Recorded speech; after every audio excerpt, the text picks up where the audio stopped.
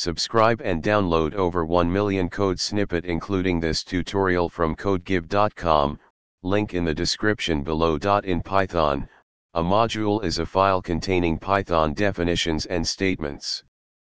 It allows you to organize your code into reusable units. In this tutorial, we'll walk through the process of creating a new Python module, complete with code examples. The first step is to create a new Python file that will serve as your module. For this example, let's create a module named my_module.py. In this example, we've defined a function named greet that takes a parameter name and returns a greeting message.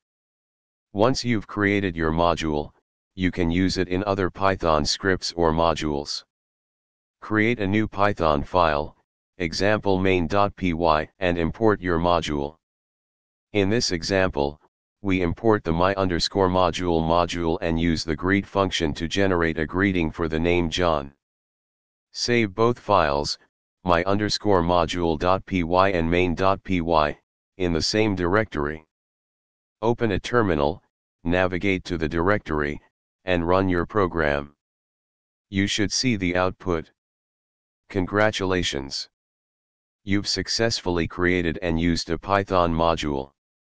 You can include multiple functions and variables in your module. For example, add docstrings to your module and functions to provide documentation. Now you have a well-documented module. That's it. You've learned how to create a Python module. Feel free to expand your module with more functions and features as needed. ChatGPT